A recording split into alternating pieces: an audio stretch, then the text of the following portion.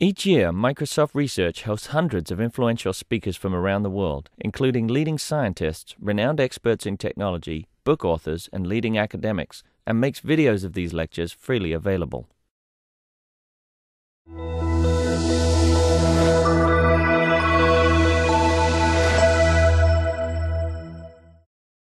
Good afternoon, ladies and gentlemen.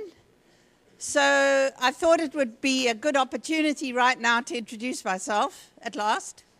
So I'm Judith Bishop, and I am the Director of Computer Science in Microsoft Research Connections. It's probably also a good opportunity to introduce Microsoft Research Connections.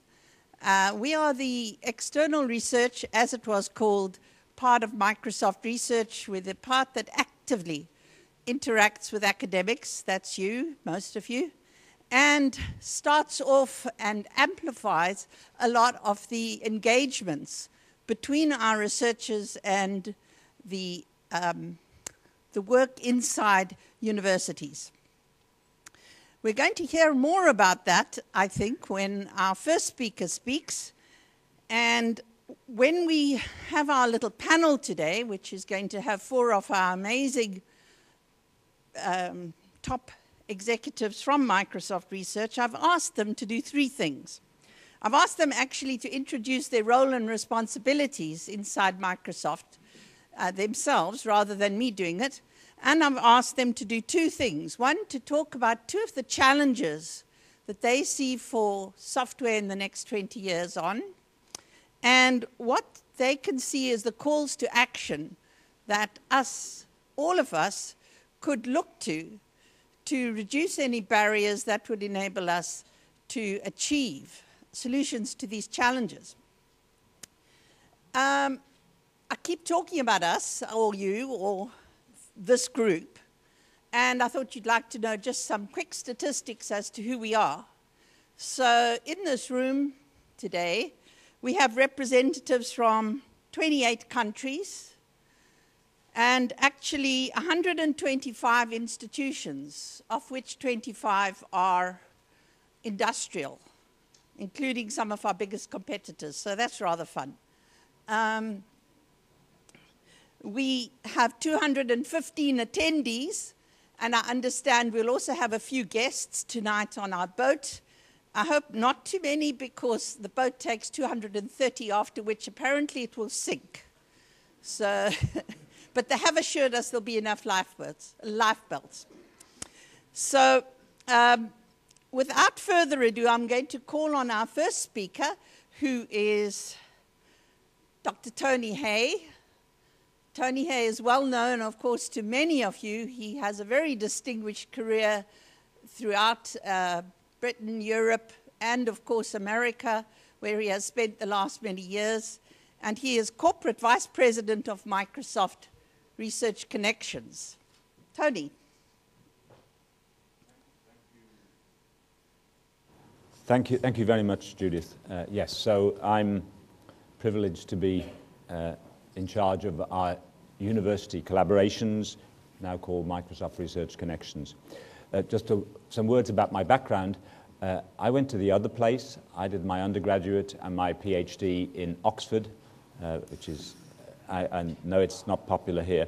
And I did a PhD in theoretical physics, but actually my world was changed when I did a postdoc at Caltech, and I arrived and I was in the same research group as Richard Feynman and Murray Gell-Mann, Nobel Prize winners, which you rapidly learn in Oxford that the world revolves a little bit around Oxford, but in Caltech you rapidly learn that Europe, to a first approximation, doesn't exist. Anyway. Okay. So after doing physics, theoretical particle physics for 15 years, I switched in the mid-80s to computing. I've now been doing that for 25 years, so some of my friends almost regard me as a computer scientist after 25 years. What I started doing was parallel computing, and that's one of the challenges I'm going to talk about today. And I became head of department of a computer science department, where we taught our students Linux, Apache, MySQL, PHP, Java, Eclipse, Perl, Python, Ruby, open source, and not much Microsoft technology. And then after a short stint as Dean of Engineering, I was very fortunate to be running the UK eScience programme, which was a multidisciplinary programme, which is an opportunity, I think, for the computer science community to actually help the world solve some of its most significant problems.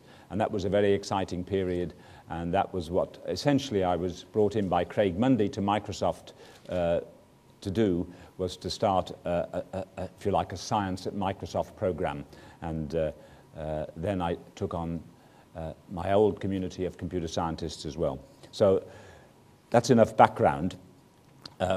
We do fund projects around the world. In Asia, in our labs in Beijing and India, we have our Microsoft Research Connections. We have one in EMEA, of course, and we also have activities in Latin America as well as North America.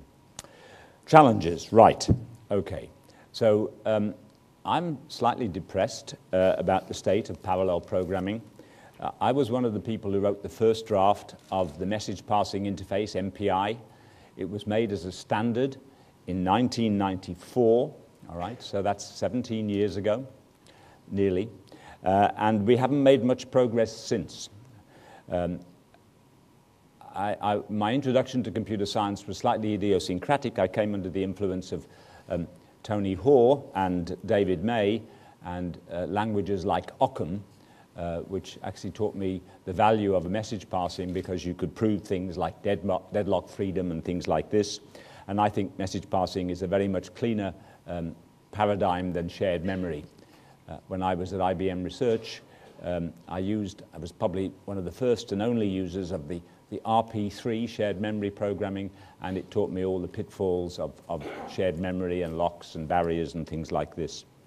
And you certainly can't prove anything about that.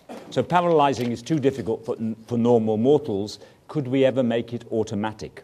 All right, well, the group I was in IBM was trying to do that. It was called the PTRAN group, and I was probably the first and only real user of the PTRAN parallelizing compiler, and programs that had massive amounts of geometric parallelism, you know, to do with domain decomposition in X, Y, and Z, and so on. It could not pick out obvious parallelism. So I became very pessimistic about automatic compilers and compilers doing everything for you. So I do personally believe that we need, at this moment, an interim approach through templates where you have obvious paradigms of parallel programming that a novice programmer who's never done any parallel programming can recognize that their problem fits this particular pattern. And then you have armies of experts who've written really good libraries of parallel programming libraries for these particular templates. And that you need to be able to do from multi-core to clusters and up to the cloud. And so I think really what you want to be able to do is to span from multi-core to the cloud transparently. And there's one more ingredient I think you need, which is when you make a choice in parallelizing, the hardware matters and you can have real bad performance penalties. And so you need to have some idea when you write your code what the performance penalties are for your particular hardware architecture. So I think you need performance prediction in your programming environment to understand the choices and trade-offs. So that's, I think, we haven't got there yet, and really the only things that you program these massively parallel systems are either with MPI or now with data mining with things like MapReduce, and I think it would be good to try and do better. Whether we will have succeeded 20 years from now, I'm still a little skeptical, but I think we will obviously have to do that. Bill Gates came past my office once in Microsoft, and he was lamenting the fact that Microsoft really have to do parallel programming because the future really is parallel, and we really, as a community, need to solve that. So my call to action on that is really that, you know, I think the research funding agencies went to sleep in the 90s, not recognizing the importance of parallelism to the future of IT, but now it's really here, and we need to do a better job. The second one is what I call semantic computing, the second challenge. And I'll illustrate that. In the National Library of Medicine, abstracts of all the papers that are published in the biomedical field not all the biomedical field, but a good percentage of it, are deposited in a thing called Medline or PubMed. And if you average out how many papers are published, it comes down to about 2 papers a minute are deposited into Medline. Now, there's no way anybody can keep up with the literature at that pace. And it's going to get worse. There are going to be huge amounts of data. There's going to be huge amounts of paper. How can you make sense of it? Well, I mean, one approach is through what Tim Berners-Lee calls semantic web, where you have ontologies, you have things like RDF, you have logic languages like OWL. But I suspect that life is not quite as precise as these logic languages and ontologies would want, and I think, therefore, you need a slightly more fuzzy way of dealing with things, because nature is a little more less precise than is assumed by these logic approaches. And so I think that really what semantic computing, where semantic can be technologies like machine learning, which actually can help you organize, help you get inferences out. They know what you're looking for. You have the data when you deposit it has an annotation which is machine readable. And so if you're looking for information about Sirius, the star, it knows that this data contains that, but that data doesn't, and so it brings back to you relevant data. How you mark up all this data is very interesting. How you mark up the papers. How does the computer understand what the content of a paper is, the content of a website, and you have to give it that information. RDF is one way, and you see now with these data.gov type approaches that the linked data, my colleagues at Southampton, Nigel Shadbolt, Wendy Hall, and Jim Hendler at RPI are pushing things like linked data. So these are very interesting, and I was sorry I was unable to go to the session that Evelyn organized this afternoon, because I think that's a very important area.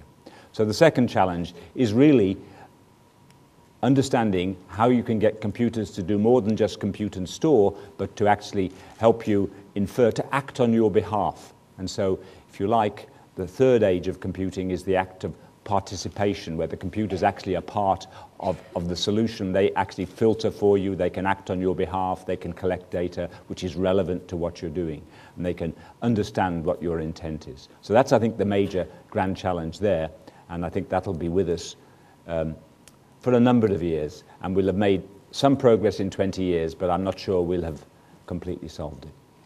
Judith. Right. Thank you, Tony. So remember those two, parallel computing and semantic computing. So we now have Andrew Herbert, who was speaking to us this morning and, of course, is chairman of Microsoft EMEA, and he's going to give his view of those topics as well.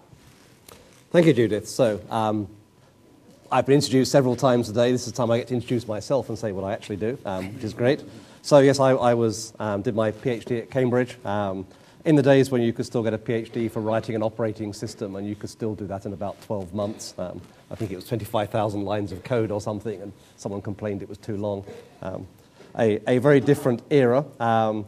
So for the last 10 years, I've been managing director of the Microsoft Research Lab in Cambridge. I now have this new role as chairman, so I still carry some responsibility towards assisting Andrew Blake as he runs Cambridge. The two more applied research groups in Aachen and Cairo, which is fascinating to add to the portfolio, doing joint research with customers and getting more involved in some of the collaborative programs. And more broadly, supporting Craig Mundy, our Chief Research and Strategy Officer, on how Microsoft communicates broadly with governments and similar organizations like the World Economic Forum to help them understand what the implications might be for how technology could develop, how that would impact upon economics and social affairs, what some of the big questions might turn out to be that will cause politicians to have to respond and invent regulations and policy and so forth, and what might be some of the governance structures. That's very much a discussion. It's not a discussion about Microsoft and Microsoft technologies per se. Often these are issues where we find we're working in partnership with colleagues from other companies who have precisely the same questions. And in many ways, it's a dialogue, and we're both groping towards understanding what the real issues are, what the societal reactions might be, and how we find our way through some of those questions. So, for example, topics might be information technology and healthcare. It's easy to imagine a point in the future where we can run in the cloud complete biological simulations of ourselves at the genetic level. The genetic data's been collected. What would be the implications of that for healthcare? Medicine will become personalized. The medical treatment would be optimized to a model of view. Maybe we could run those models faster than real time and actually predict what genetic disorders you might be susceptible to, and maybe your physicians would be able to discuss with you treatments, consequences, and so forth. A very different dynamic to the way they treat us today. If we worry about challenges that we have, particularly in Europe with an aging society, might we look to robotics as a solution? When you become aged, there are two varieties of impairment that strike you. It may be physical impairment, and so you might think of robotics in the sense of computing applied to prosthetic limbs and so forth to maintain mobility. Robotic devices that can help you stay at home and survive in that environment longer.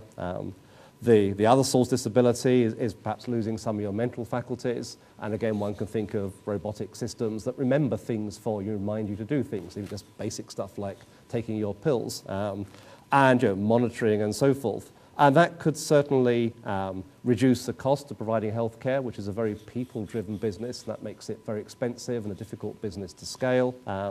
But it has all kinds of implications. If it's all done by machine, you've lost the social connection, and that's not a very attractive thing either.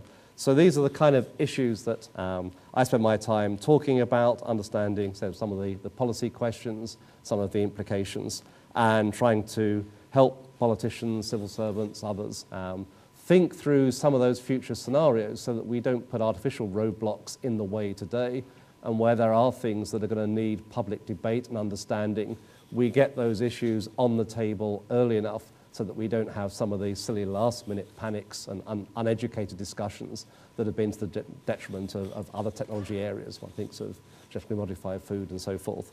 So that's what I spend my time doing.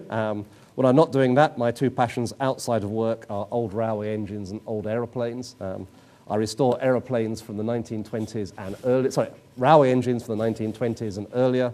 I fly aeroplanes from the 1930s and later. That seems the right default because the steam engine was in decline from the end of the 1920s and the aeroplane was somewhat improving.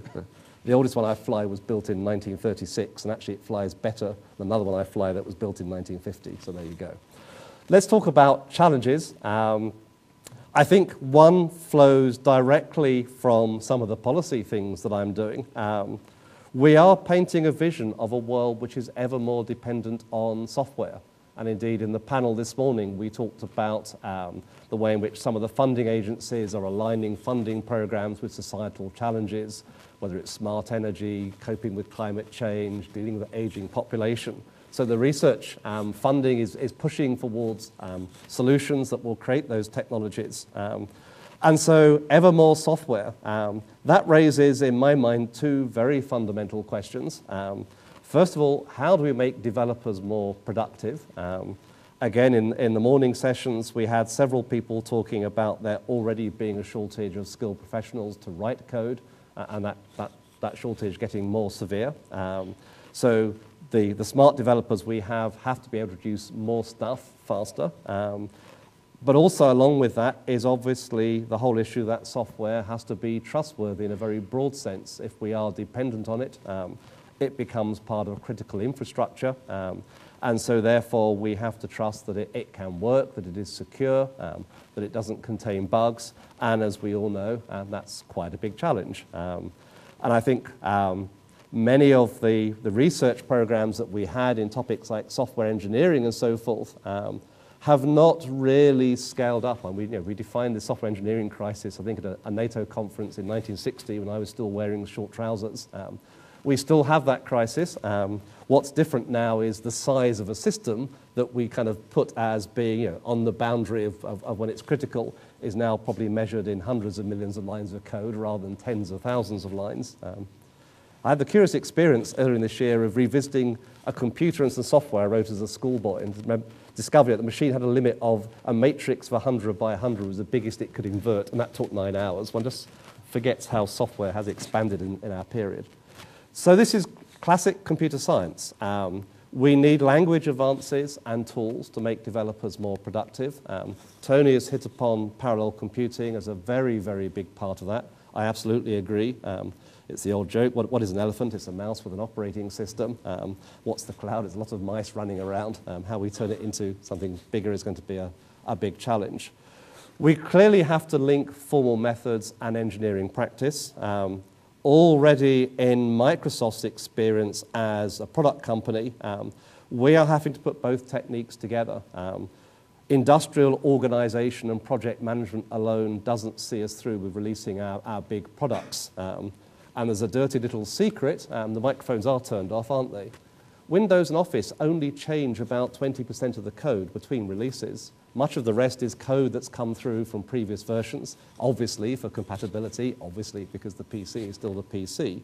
So the amount of code that we're changing is a small fraction of the whole out of the tens of millions of lines of code in those products. But even to make sure that we can deliver that to the kind of quality levels that our consumers expect and we want to achieve, we're having to deploy formal techniques to verify things alongside good project management of the people, alongside hiring the most skilled developers we can.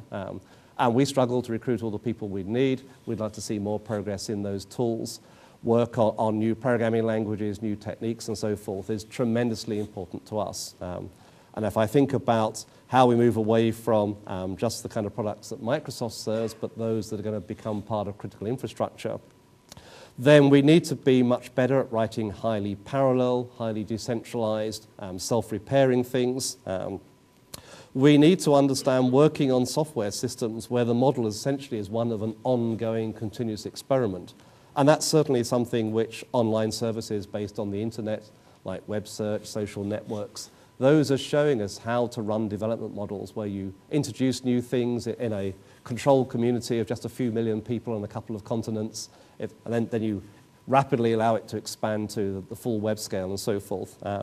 So I think the whole field of software engineering needs to address those concerns of what will be the 21st century methods of building 21st century software and stop trying to apply 19th century engineering techniques to 20th century software problems.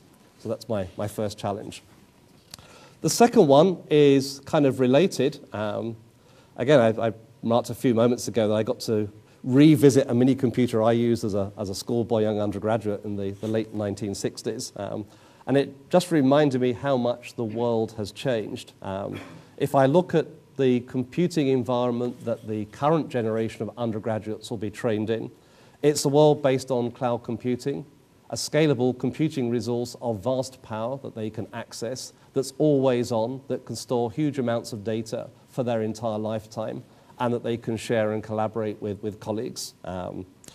It's a world in which the way in which they interact with the computer is increasingly through what in Microsoft we term natural user interfaces, whether that's touch screens, gesture, or speech.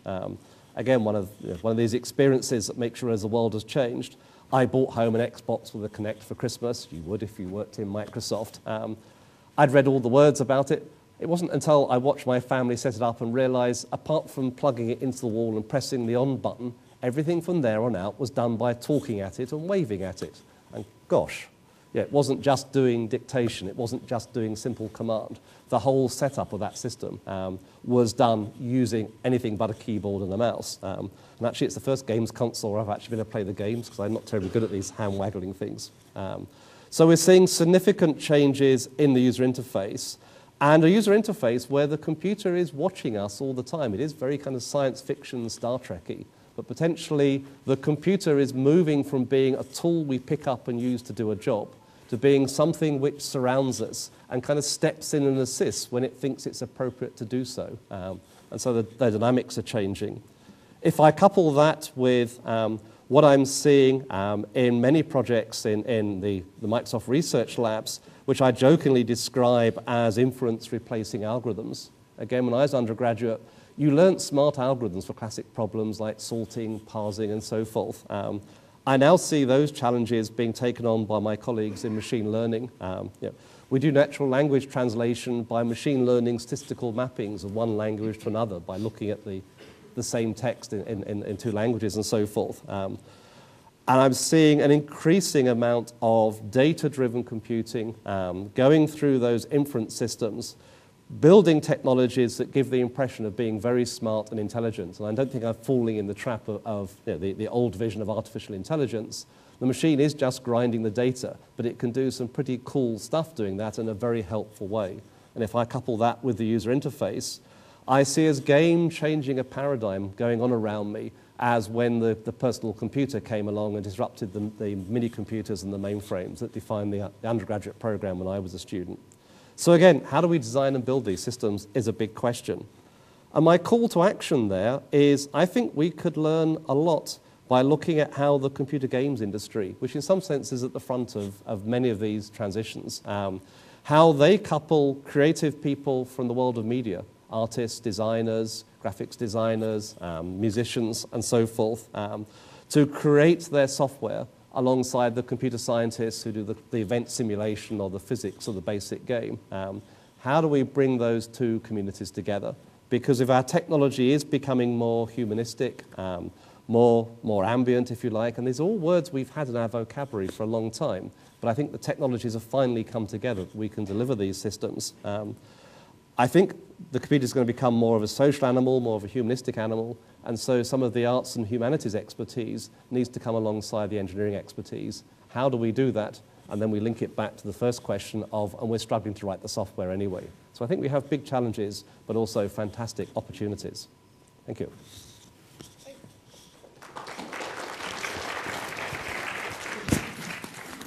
Okay, thank you very much, Andrew. So we've got there formal proving of software and also the humanistic approach and the effects thereof. So now we have Andrew Blake, who is recently appointed Managing Director at Microsoft Research Cambridge. He's going to give us his two challenges and calls to action. Very good. Well, you asked Judith for us to say first a little bit about who we are, and so I wanted to say a little bit about how I got into research. I never meant to be a researcher. It was a kind of accident. I studied mathematics, and then I got interested in device physics and went and sort of built lasers and things, and then I went and worked for an electronics company. It never really occurred to me to do research. But while I was at this company, I went to a series of lectures by a man called Joel Trussell, who was specializing in image processing, and he showed some pictures of X-rays of people's lungs, which in 1980 were not very clear, rather blurry things, and he was explaining how he represented the picture as a matrix and did some matrix operations on this picture, which all sounds very dry, but then what came out of that was a clearer picture. And I thought it was rather marvelous that this rather abstract and cerebral mathematics could look so beautiful on the page, and was inspired by that and started to look for opportunities to do that kind of work myself. So I was in Edinburgh at the time, and Edinburgh University was one of the pioneers of artificial intelligence, which was actually having a bit of a dip around 1980. Artificial intelligence is a term which has gone up and down rather a lot, and sometimes you can say it with pride, and other times you don't really want to mention that that's what you work on. But actually, you know, on balance, I think I'm quite proud of the term artificial intelligence, and especially as our colleagues in biology, you know, manfully trying to map out the physiology of the brain, I think it's fair to say are finding it pretty difficult to explain how intelligence works. So I think we as software people have our own metaphors for information processing, and I think we actually have a very good stab at getting a deeper understanding of what intelligence really is. And that was what inspired me, and I got into building machines that did vision, which in 1980 was a little bit hopeless. Typical, I know that I'll be getting into Mercury delay line memory stories soon, but a typical image took me 24 hours to process on a PDP, whatever, 1134. And so that didn't seem like anything that you'd be doing in anger and making money out of at the time. I did actually go to, parallel processing has been mentioned as a theme. I did actually go to UCL around 1981, I guess it was, where they'd built a very special parallel computer called the CLIP for doing image processing, and I'd written a program up in Edinburgh, the one that took the 24 hours to detect edges in images, and I loaded the program into the computer, put my keys on the table and moved them around, and there was the real-time edge-detected version of my keys moving around on the screen. And I have to say I was beside myself with excitement because, to see something like that in 1981 was really something. Now, there was a whole lot of sort of academic career after that, which I won't go into, but a point did come at which I thought perhaps one could think about building machines, real live machines that did machine vision. And at that point, I think the strategy which a lot of people who've worked in artificial intelligence and have seen practical opportunities have adopted is that what were failures in artificial intelligence, because of course, the things we try to do in artificial intelligence don't end up producing autonomous machines, can become successors when you put them in a new context. So the new context may be that the problem is somewhat more restricted than the general AI problem of how to behave in a complex world. Or it may be that a human is brought into the loop so that the technology is only assistive, whereas previously it was expected to be completely automatic. And I think there are many examples in image processing, of course, are the ones I'm fondest of, but many other areas where things which were regarded as failures in artificial intelligence, the whole field of machine learning is like that, become successors when you constrain them in that way. So I guess the last biographical thing I want to say is, well, now I've inherited this laboratory from Andrew and his predecessor Roger, and they've spent 13 years putting together what is really, I would say, a very sophisticated institution and with a lot of talented people in it. And as I think Andrew said in his talk right at the beginning of the day, that it's all founded on a belief in basic research, and that the way to make a powerful laboratory, even one that is having a practical impact, is nonetheless to build a research laboratory that's based on belief in basic research and being embedded in the research community, that's all of you, and playing having a full life, playing a full part in academic research. And I totally believe on that. But of course, I'm also very interested in how that foundation of basic research can feed technical innovation in a company like ours, like Microsoft. And so I think for me the challenge over the next few years is to sort of pursue those twin tracks, to hold true to the faith in basic research, which I absolutely believe, but also to push through the innovations. Now, as for my challenges, well, actually Andrew has set the scene very well for me. His second challenge is closely related to both of my challenges. So the first one is to do with, I guess, what is coming to be called natural user interface, and that is that, we're getting now machinery which is capable of responding to humans in more flexible and more subtle ways. And so the Kinect system, which has been developed for gaming commercially, I think of as being the last the most recent in a line of innovation in human-computer interaction. So, we had green screen and command line years ago, and then we had mouse and Windows, and more recently we've had touch and multi-touch, and finally what we have is this kind of no-touch paradigm where you can move and act, and those movements are picked up, and we have kind of action at a distance. And it's not just the visual side of that, but all of the other technologies that go with that. So I guess it's probably not been made so much of, but inside the Kinect camera, there's very sophisticated speech understanding. And one of the things that doesn't work very often with speech understanding is that if you're 10 feet away from the microphone, try it with your mobile phone. If it does speech recognition to call up your contacts,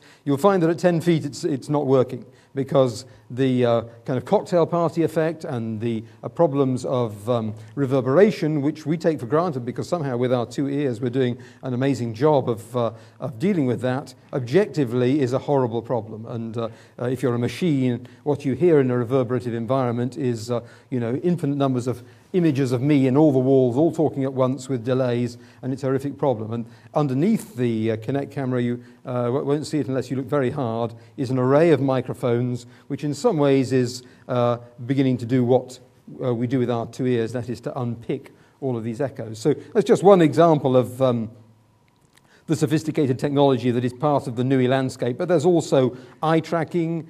Companies like Tobii make fantastic eye trackers. They've just released a laptop which has eye tracking in the screen. So this is something which I think is relatively unexploited in user interface. There's also emotion detection. The MIT Media Lab have some amazing demonstrations of subtlety in discriminating human emotions, which is actually based partly on autism research, believe it or not, where, of course, a lot of the study is about failure to detect emotions on the faces of other people. The Media Lab even have an amazing demonstration where you open your laptop and in the bottom right-hand corner it'll tell you how fast your heart is beating. I just couldn't believe it when I first saw it, although, now I've had time to think about it. I guess it's not quite so surprising, but it can look at you with its webcam and tell you your heart rate. I think it's pretty amazing. So there's quite a portfolio of sensors emerging, and I think this is my challenge in this department. I think it's a huge opportunity to make new kinds of computers, the kinds of embedded computers that Andrew was talking about, that are, well, you don't necessarily think of them so much as computers, they're sort of more part of your environment, and machines that just react in a way that you expect them to react. But what is going to be the killer paradigm in no-touch computing? I think we really don't know. I think we're at this, it took a long time after the invention of the touch screen to invent what we now recognize as killer paradigms that everybody loves in touch and multi-touch. And I think we're only at the beginning of that with NUI. And I dare say it'll take another 10 years, and it'll take the thinking of the whole computer science community, I believe, before we understand what's the way to use these interfaces. Now, I've talked rather a lot, so for my second challenge, I'll just say very briefly what I think it is, and that is another theme that Andrew mentioned is machine learning, and that machine learning is being built into so many different systems now, especially systems that we interact with on the web, collaborative filtering, systems that prioritize information. And unfortunately, and this again harks on a theme that both Tony and Andrew raised, unfortunately, this technology is not at the fingertips of developers. I mean, at the moment, it's a sophisticated technology that you need at least a PhD in machine learning really to know, to be able to manipulate this. And so the question is, how will this ever get into the mainstream of software development? And I think it has to get there in order to implement intelligent systems, or systems with intelligence, in the kind of volume and ubiquity that we need. But machine intelligence technology is anything but mainstream for software developers at the moment.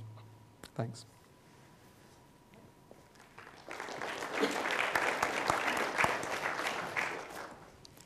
Thanks very much, Andrew. So now we have Peter Lee, our last speaker. Peter is a distinguished scientist. That's a special designation within Microsoft, and also managing director of our Microsoft Research Redmond Lab. He's going to come up here. Peter? I'll stay seated. You're going to stay seated? You want me to show your square? Sure. Yeah. Let me show you your square. All right, hold on. I've got a square for Peter. And why don't I start while you're doing that? So thank you for having me here. It's very exciting. I'm new to Microsoft and Microsoft Research, having just started my 6th month in the company, so I'm learning a lot. As Judith mentioned, I'm the managing director of the Redmond Lab, which is, in my experience, and probably in most of yours, a pretty large place, about 350 PhD researchers and engineers. But one of the shocking things is within Microsoft, it's a tiny blip of almost nothing. And that's actually a very nice place to be because we're very high impact out of proportion with our size. So the joke I like to say is that when a new graphical element needs to be added to Microsoft Office, they'll hire 350 people just for that. And so we're not too big. So before I came here, I was for a long time, for 22 years, a faculty member at Carnegie Mellon University in the computer science department, and at the end, the head of computer science. I like to say that that's a cat herding job, and so I was herding a lot of cats. Of course, in a university, I had the job of herding cats, but no authority to do anything with them. After President Obama was elected, I joined a small team in Washington to restart computer science research at DARPA, which is the Blue Sky Research Agency for the Defense Department. And there I had absolute military authority and quite a bit of funds, but not as many smart people, so very few cats to herd there. And so now I'm at Microsoft Research, and I have a great deal of authority and lots of cats to herd, but a prime directive that I'm not allowed to do any herding. And so I've referred to this as the nirvana of research management because, in fact, the job very simply is to try to hire the best people, make sure that all of our researchers and engineers are fully resourced, and then just get out of the way. And in fact, not to try to tell people what to do. And that's a very nice, really nice job to have. Now, I can't actually describe to you what my job is because I'm still learning it. But I do have a way of looking at research in computer science that I think is distinct from research in, say, the physical sciences or in mathematics. And so I use a quadrant diagram. And so if you look at the screen here, on the x-axis, imagine the spectrum of research problems or activities spanning short-term or managed risk kinds of activities near the origin. And as you go out, research activities that are much riskier or for which demand patience in order to see payoff. And then on the y-axis are choices of problems, from reactive problems, problems that are defined for you, pain points from product developers or societal grand challenges, all the way up to more open-ended search for truth and beauty. Let's refer to that as disruptive problems. And so now, if you imagine this whole space of research problems, and I've put names in the quadrants, in Microsoft Research, at least in Redmond, the demand that I have for the research staff is that we have great impact across this entire space in all 4 quadrants. And so in the blue sky area, for example, we do significant amounts of just completely open-ended, even you might call navel-gazing research. And this is a picture from our efforts in topological quantum computing, for example, which is quite open-ended and theoretical, spanning computer science to physics. In the mission-focused area, we do a lot across MSR. So we're engaged in a holy war with Google, for example, in the quality of search. And we have 40 or 50 PhDs working very hard to improve our search product and online products. In the sustaining area, these are less time critical, but every bit as important to improve upon every day. And so we do a tremendous amount of research that is aimed at improving our internal processes, improving the quality of our foreign language translation every day, improving for today 14 different product groups our internal code development and code quality processes, as well as impacting products for our application development communities to do better. And then finally, my favorite quadrant, which is the upper left quadrant, is, for lack of a better term, the game-changing quadrant, where looking at the world as we know it today, what can we do that would be really game-changing or disruptive? And the work in NULL and Connect that Andrew mentioned is one of the prime examples here, where there was really a skunk works of sorts to change the way in which we interact today with game consoles and tomorrow with computers more generally. And so as I look to what my primary role is as a lab director, it's to try to arrange and organize our lab to achieve impact in all 4 quadrants. So that's enough about that. So now Judith asked to look ahead 20 years, and I feel a little sheepish about that because it's sort of a tall order. I'm also feeling sheepish because we are 4 Microsoft people, and it sort of gives the impression that we're the fount of all wisdom and knowledge, which is definitely not true. In fact, part of the reason that we exist in Microsoft Research is to connect with you and the research community, because you are the fount of all the ideas and knowledge, and we just organize ourselves to engage as deeply as possible with you so that we can keep up. So as I thought about this challenge, I decided first to go back to 1991, go back 20 years, and see if I can project forward from there. So 1991 turns out to be a very important year in computing. I started to look at research results and realized I would be insulting some people by not mentioning them. So I'm not going to talk about research from 1991, but instead about major computing achievements. So in 1991, in August, Tim Berners-Lee posted his first executive summary of the new World Wide Web project on alt.hypertext to a stunning array of 214 subscribers. Linus Torvalds on comp.ox.minix made a post asking some questions that were pertinent to a new kernel project that he was just launching. Of course, that kernel project became Linux. Jim Gosling, he had gone to Sun and formed what he called the Green Team with the goal to create a new programming language for what he was envisioning would be a new realm of connected devices. That, of course, became Java.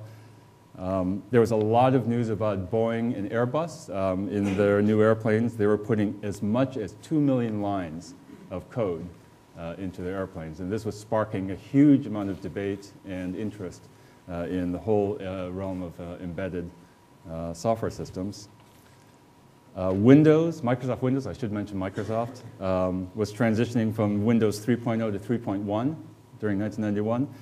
With a major revolution incorporating 16-color graphics, 4-bit graphics, and incorporating almost 4 million lines of code, and sparking really a revolution in graphical user interfaces on the desktop, as well as setting Microsoft, the corporation, on the path of really starting to worry deeply about how in the world to manage such large code bases. And then AI, I want to say something about AI. AI, of course, leading up to 1991, there was tremendous optimism, huge amounts of progress. But 1991 was the depth of the AI winter, the second AI winter. Companies like Lisp Machines and Symbolics were considered to be dead or dying because ordinary PCs were surpassing them in strength. Expert systems were hitting a wall, a scaling wall. They were just proving to be too brittle. DARPA, their strategic computing initiative, in 1991 decided to terminate funding for AI, having accused the field of over-promising and under-delivering. And the Japanese fifth generation initiative was at that time in 1991 clearly failing to deliver real results. And so we see a high point in AI through the 80s, 70s, and 80s, hitting a low point in 1991. So given all of that, where are we going to be in 2031, which is a crazy thing to think about. And so I did try to think of two challenges. One thing that's not a challenge is that it looks to me like today, 20 years since 1991, we have fully emerged from the AI winter, and AI is on a high point again. So one could predict in 2031 we'll be in the third AI winter. So, of course, by 2031, machines will see just as well as people, maybe better. They'll hear and understand just as well as people. They'll reason and solve problems as well as people. But they will be accused, the whole field will again be accused of under-delivering and over-promising because people will expect common sense reasoning, causal inference, kind of invisibility, no need to operate things, and natural mobility in the physical space. And all of those things will still not be with us in 2031. That's a provocative prediction I'm making. And I can imagine a headline in 2031 in April saying something like, the Chinese robo-soccer team has been knocked out of the first round in the FIFA World Cup, sparking a Chinese government termination of funding for the program. And this will be the third AI winter. But 2051 will be good for AI again. So now about software technology. And I had the advantage of reading the challenges that were sent around by email by the other three panelists. I've decided to try to take a different approach and be a little bit provocative. So let me say that in 2031, we will start to see quantum machines based on quantum processes. However, silicon-based machines will still be with and will still be the prevalent platform for computing. But reductions in feature size, in energy, will mean that the components fundamentally at all scales, from transistor all the way to large data center systems, will become increasingly unreliable. And that if we're lucky, the components might have some probability distribution that will describe their unreliability, but maybe not. And therefore, our future computing systems will either give unreliable results or will involve programming systems that are tolerant of that kind of faultiness or uncertainty. And so I'm going to predict that there will be some need increasingly for uncertainty tolerance at all scales, dealing with uncertainties in massive parallelism, as have been mentioned before, in totally probabilistic and demand-driven computing models without clocks, reconfigurability, and high scalability. And along with those formal reasoning techniques in those regimes. So that's one prediction. Second prediction about 2031, again trying to be provocative, is software development is plumbing. And so imagine again a newspaper headline, United States Software Programmers Union protests lack of tariffs on Chinese software factory output. And so what do I mean by that? Well, imagine a world in 2031 where we have robust and very usable and clear high-level specifications for software. So ordinary consumers are able to write down what they want, and you can just outsource to a software development shop the creation of software that meets that specification. And there's complete information symmetry. Consumers know what they're getting, and producers are able to charge for that. And now imagine gigantic software factories manned by very large numbers of machines and very large numbers of people who are able to reach into massive libraries of components through advanced search techniques and auto-adaptation and automatic programming to pluck things out of these libraries, adapt the code, put them all together, and deliver it to you with a proof that this meets the specification that you've asked for. So that level of autosynthesis is a second prediction that I would have that would get us to a state where software, the creation of software and the installation of software becomes as ordinary in the world as, say, hiring a plumber is to outfitting this building or your house. And so as I look at those two things, and I have no idea about 2031 if those will come to pass or not, what are the barriers? Well, certainly there will need to be a continuing respect for really foundational research. And I'm not going to say basic research, because I think increasingly in computer science, there's no real distinction between basic and applied research. Every working computer science researcher I know of has both applied and basic sides to him or herself. But there are foundational concepts that don't necessarily connect in obvious ways to the existing practice. And so one of the things that I worry about as a community is our continuing commitment to really foundational work. If we're imagining looking at computing in a substrate where every component, where every transistor is unreliable, that requires a level of rethinking and a foundational, respect for foundational work that I fear is starting to fade today, and so we'll have to restore that. And then secondly, to be open to the idea that if we think of software as plumbing, the idea that we may be able to have mechanisms to mobilize very large numbers of people in some coherent way to solve problems, even problems as complicated as developing new pieces of software.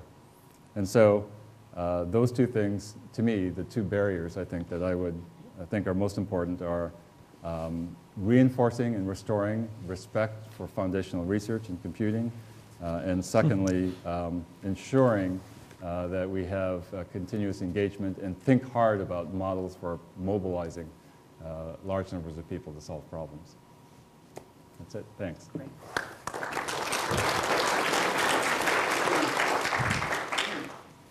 Thank you very much. Well, now you know why they're executives. We finished bang on time. We're going to now open the panel to the floor. And I think we've got another mic somewhere. Do we?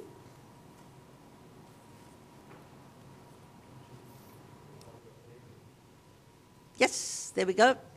So, who is going to fire a question at our people first? Right over there. There's a microphone here. Oh, well. Thanks, Rachel. Okay. Ganesh Gopalakrishnan from Unity of Utah. I would like the panelists to briefly address how computer science education should be addressed for the next 20 years. Well, you wow. Briefly. Well, since Peter has a mic here, we'll pass it to Peter first. Computer science education. So it's an important question. Obviously in the computer science research community, we've been fretting about education for a while. One thing that so I don't have a direct answer, but I do have a remark that's related to your question.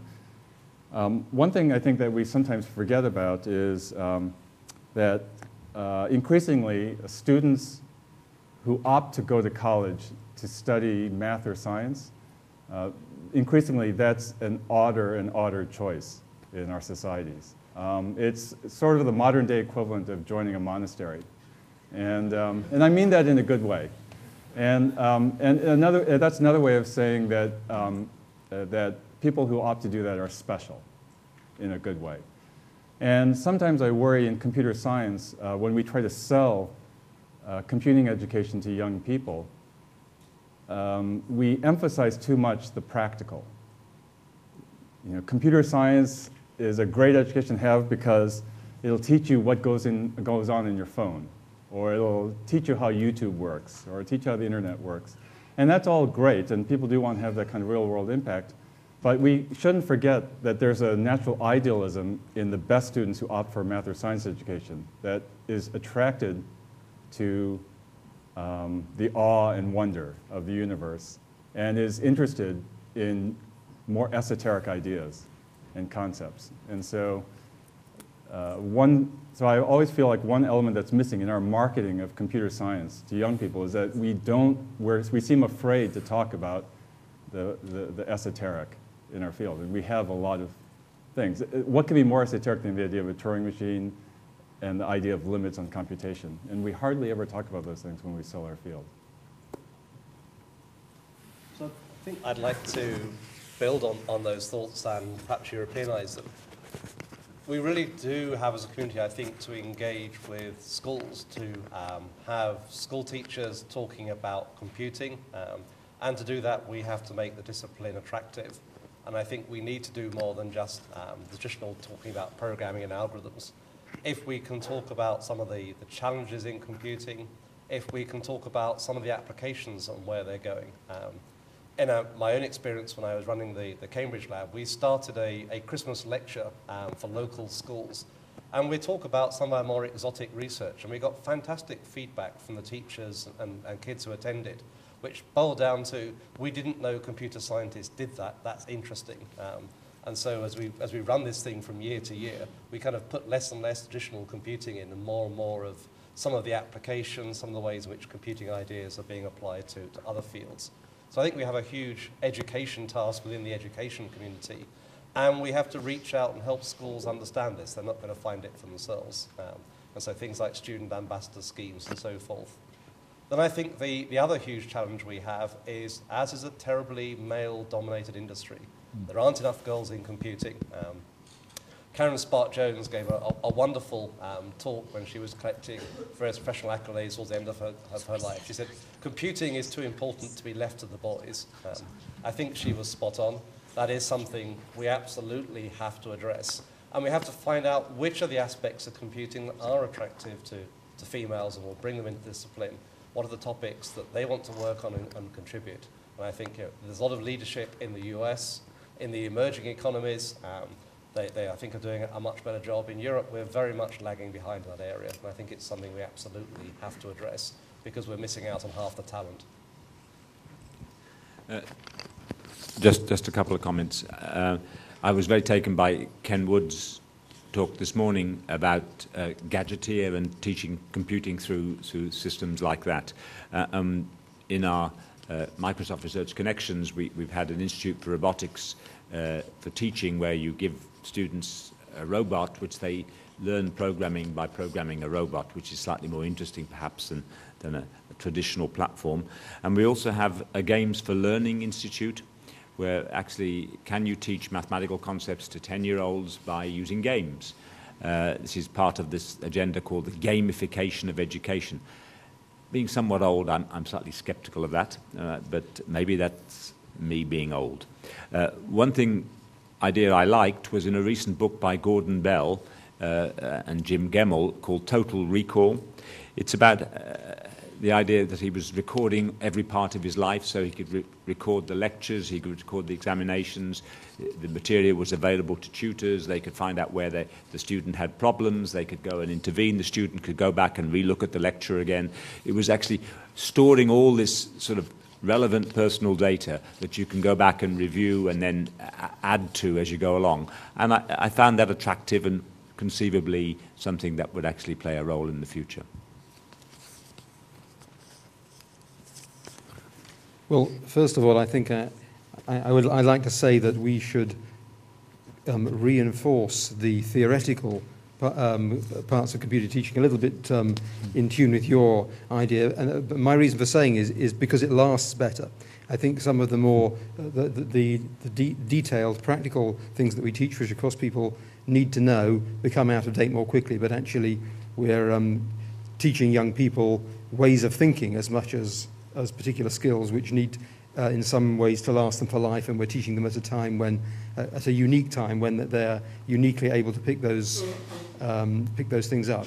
The other thing I wanted to say is that I think computer science may have overcompensated on the business of discrete versus continuous mathematics. And there was a sort of rebellion a few decades ago when the computer science departments were breaking free of mathematics departments, and they wanted to show that they were different, and what they did was discrete mathematics. And in doing that, they've given away a lot of the fun that is based on on analysis, essentially, to engineers and other disciplines. And certainly my experience of teaching in Oxford was that and I was teaching in an engineering department, was that students were really turned on by some of the stuff that was based on continuous mathematics, because the applications were so inspiring, and also because it is a whole kind of tool set for modeling, which you absolutely need to know to do a whole range of things like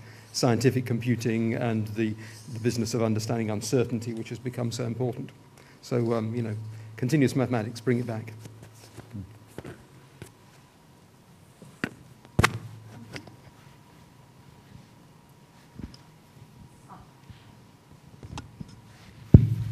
I don't mind. Ian Phillips from ARM. I've got a little bit of a problem with the consistency of the uses of terminology. So we're talking about mathematics, and then we're talking about computation, and then at some stage somebody's talking about a computer, and the next time they're talking about a piece of hardware. I have a problem that basically says that when you take a smartphone, you're actually talking about an optimized package of an implementation of effectively a mathematical model. The model is partitioned such that it runs on various component platforms inside that. So the radio, for example, is a mathematical model starting off from an analog signal which appears on an input, and it's processed.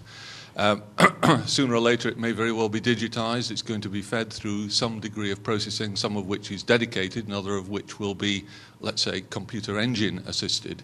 And I think that the overall system, however, is the design process then is a process of understanding what the target processing required is, and optimized design is achieved when the mapping of that algorithm to appropriate components within the system is adequate.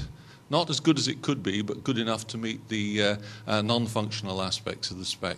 Would you guys like to comment on any of that?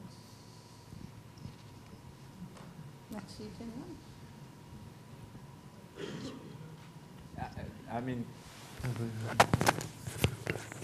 could you crystallize that into a question?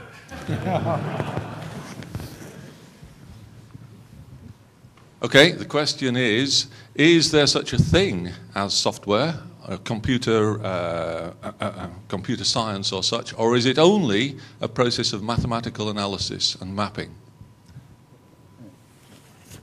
Putting the microphone in front of me. So I think some of us have been having a debate in the UK actually as to what. Some of us in the UK have been having a debate as to what computer science is as a discipline. Is it mathematics? Is it engineering? I think one of the fascinating things from when I ran the Cambridge lab and grew it from the 40 people it was when I first arrived to the 140 or so it was when I handed it over to Andrew, was how we found ourselves adding alongside computer scientists, psychologists, ethnographers, designers, a whole range of other talents that we have to bring together.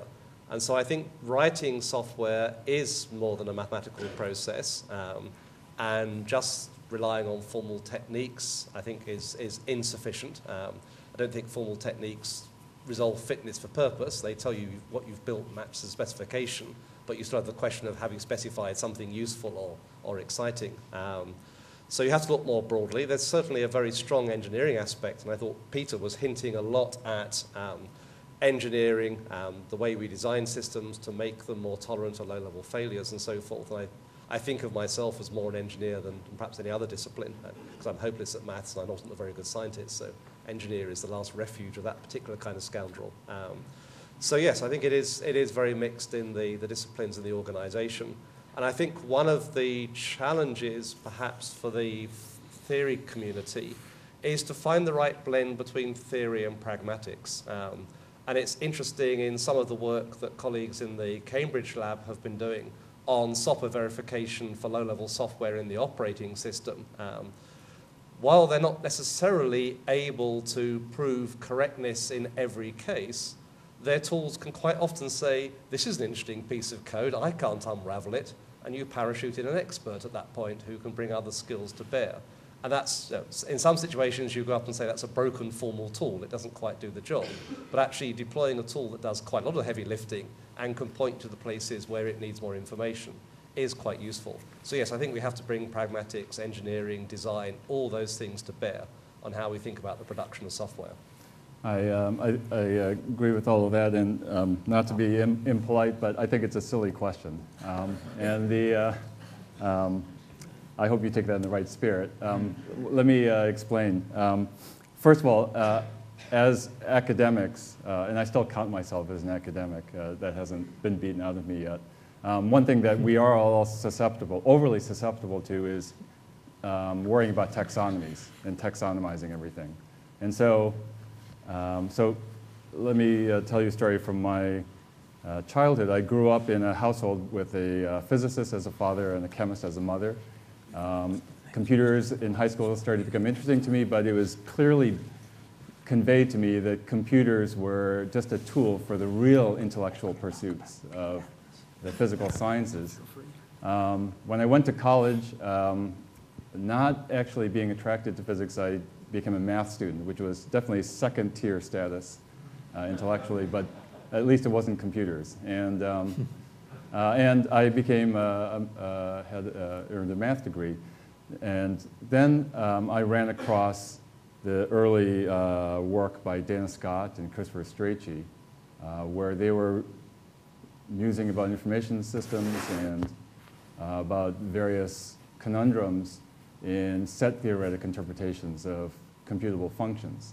And at that moment, at least as a math student, it became very clear to me that the notion of computation was something new that hadn't been contemplated before in a serious way, in exactly the same way, at least since Gödel and Turing, and that there was something fundamentally new. And whether you want to call that mathematics or computer science or software or whatever is sort of beside the point. There was something new for humanity to discover and understand.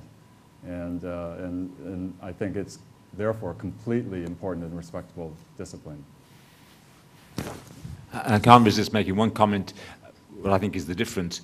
There's a whole army of people who do work on PRAMs, which assumes that you can have large numbers of processors and you can get instantaneous access and so on. You write all sorts of algorithms. I think that's mathematics. What is real is when you have a system where you have multiple processors, but you have network contention, you have memory contention, you have cache hierarchies, then you have to do some engineering. So actually that's, I think, the difference. I vote for... You could have another question right now, if that's all right. Yeah. Stefan. Right down here. I apologize. Thank you. Okay, Stefan Jenichen, Technical University of Berlin. I think it's very hard to predict the future, and that's why the discussion is also a bit difficult. So, but I would like to give you one question, which is also very difficult to answer. I mean, we have been talking about all our research being more or less incremental, yeah, and I think that's what we experience now. Yeah, we see that we have incrementally progress, yeah, and we will see, or we try to imagine how the world would look like in 20 years from now. Can you imagine anything, any technological breakthrough, which would change the way in which we do our science today, or our business today, or profession today? One example would be P equals NP, yeah? But just one example. Can I give you another, which is, I think, when okay. nanotechnology becomes real, we're talking 20 years in the future, and exactly. when we have, actually, Peter was talking about you can't shrink the present technology because they will get unreliable when you only have a few electrons in the gate. But when you get down to devices with a few atoms, you'll do things differently, and that will hugely change things. And for example, at the moment we have all this worry about multi-core and parallel computing. Maybe it'll be different, and energy loss will be not the problem when you get down to devices with few atoms. So I think nanotechnology is going to be a big driver in the future. Nanotubes, yeah. Okay. There was a question over there on the left. Can I also pick up one while you're moving the mic? Okay, while we move the mic.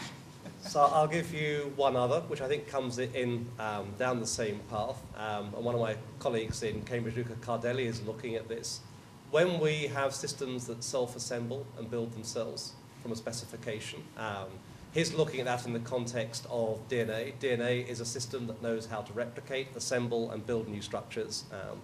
And it works at the granularity of atoms, which is what we seem to need because we're struggling to build silicon at these fine grains. So I think if we can build self-replicating systems that can be given a specification, then go and build something else, that will change the game considerably for us too. But DNA may not be the right route, but it's a nice world in which to experiment with those ideas.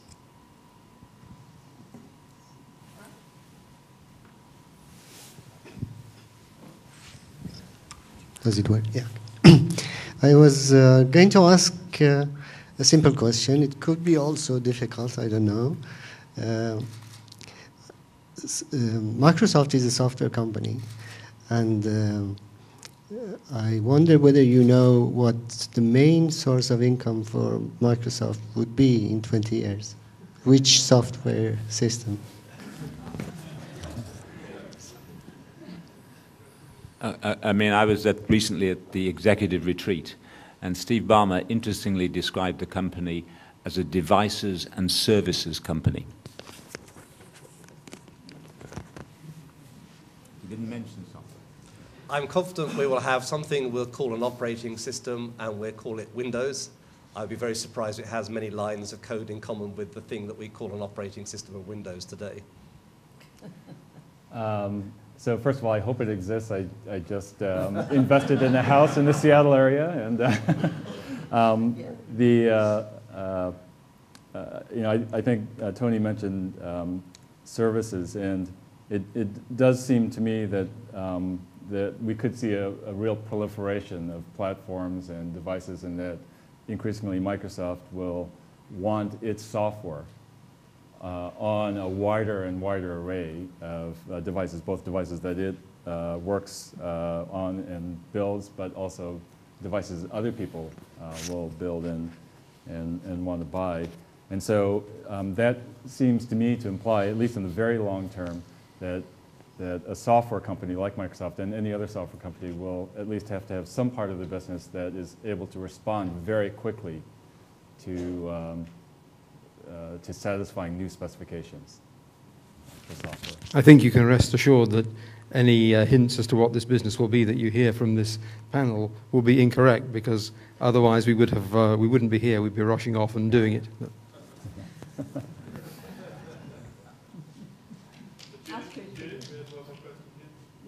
Oh, yeah, sorry. Jan Bosch, Chalmers University of Technology. Very interesting presentations by all of you. I very much enjoyed listening to what you were sharing with us. But I did notice that you took a very strong technology-driven innovation approach. You came from what are the physical or technical possibilities that will be created in the coming 20 years. Now, last time I checked, Microsoft was a for-profit company, so I want to pick up a little bit on where the last question left it off. We've now been talking about technology, but what are the consumer or customer use cases that you think you will be solving 20 years from now? Because I think that those use cases or those jobs that you solve for your customers are the ones that your customers will in the end pay you for, and consequently you'll be generating your revenue from. So I would very much like to get your perspective on what are the new jobs or the new use cases that you believe you will be solving for customers in the coming decade or 2 decades. I think it's clear what some of the big opportunities are. I guess one of the biggest ones is health, and that's something which in the last few years the company has taken a big interest in. And the other big ones are the ones that matter a lot to people generally, and that's transport and energy. And I think those are going to engage a lot of serious attention in the next 20 years.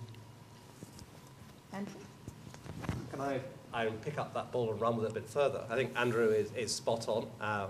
And indeed, if you look at the company, you'll see we have some product groups now who are much more aligned with verticals than the kind of traditional horizontal view of Microsoft.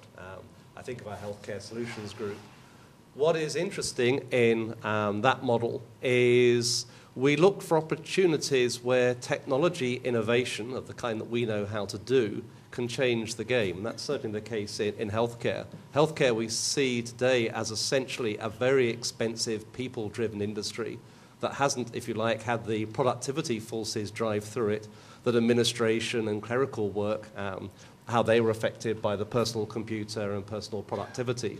So in some sense, the question is, where are the other worlds where we can do a Windows and Office to those worlds by the use of technology that changes the way in which the work is done, typically driving towards productivity, driving to higher levels of service. And certainly healthcare is a very strong candidate. We already have a group in that area. Things such as smart energy, environmental monitoring and so forth, transport, are also likely to be equally important. And so quite a big focus of our research agenda is starting to take more of that kind of vertical dimension. And from working with colleagues in universities, working with colleagues in other companies, that's how we're hearing some of those use case scenarios. I think fundamentally Microsoft is a technology company, and we will be bubbling up technologies and seeing which ones stick. And with the ones that stick, we'll run them as fast as we can. That is the nature of the company. And I think fundamentally most of us in the company do believe that technology leads innovation. But the trick is to, as you see it, take off in an area, to run with it very, very quickly and exploit it. These are, I also agree with these comments, and these are examples of computing becoming more and more important and affecting more of our lives in the background. So the fastest part of Microsoft's business right now are in the enterprise and in the server spaces, which are things that consumers don't feel or touch or see. And in healthcare, in energy, even in the whole initiative towards natural user interaction, the whole idea of a consumer operating a computer starts to become far less prevalent. And instead, computing is just all around you, at your service, supporting the things that either your job or business or that your life needs. And so it seems to me that there's just huge growth opportunities there, and it seems that will start to dominate what Microsoft does, at least long term. Yes, I think largely in agreement with the vertical picture that Andrew and others are painting. When I was Dean of Engineering, I came from the Electronics and Computer Science Department, and I was trying to give a vision for engineering of the future to my civil engineering department, aeronautical engineering, ship science, and all these traditional engineering disciplines. And they didn't really like my vision very much, because really building is really going to be a smart distributed computing system. Similarly, an airplane is a flying distributed computing system, and really ICT is going to be in everything, and software will be in everything. And I think Microsoft will find opportunities. You're already seeing Microsoft has various deals with Ford, for example, with voice controls in cars, in the automotive industry. And I think that's just the beginning of these type of applications.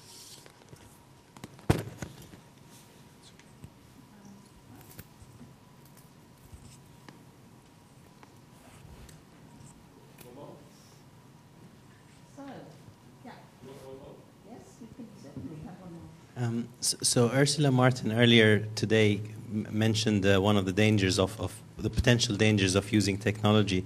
And I was wondering if you think in 20 years' time, computer science, and so I think that the speaker said, well, we shouldn't really worry too much about how the technology might be abused. I wonder if in 20 years' time we should be getting more involved in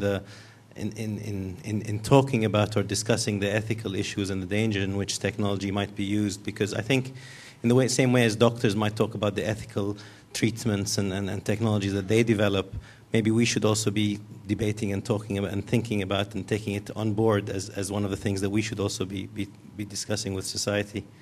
Yes, I think I feel very strongly about this point. In fact, I was describing to the speaker after that when I was at DARPA, I arrived at DARPA just after the Iranian elections in 2009, And it became apparent that the Iranian government was using good technologies to help detect intrusions into computer networks in order to hunt down and prosecute dissidents who were trying to access sites like Twitter. And so you see that that was a new idea, and that the computing community failed to think about the potential misuses of technologies, or just to assume blithely that these were good technologies. And today, in the computer security research community, if you go to the Oakland Security Conference, there are some implicit assumptions that, for example, eliminating anonymity on the internet will make the internet a safer place. Well, where we know there are repressive regimes that would exploit those very same technologies to suppress freedom of speech and freedom of assembly. And so I think as a community, we have a long way to go to have a heightened sense of awareness and sensitivity to the potential bad uses of the things that we invent.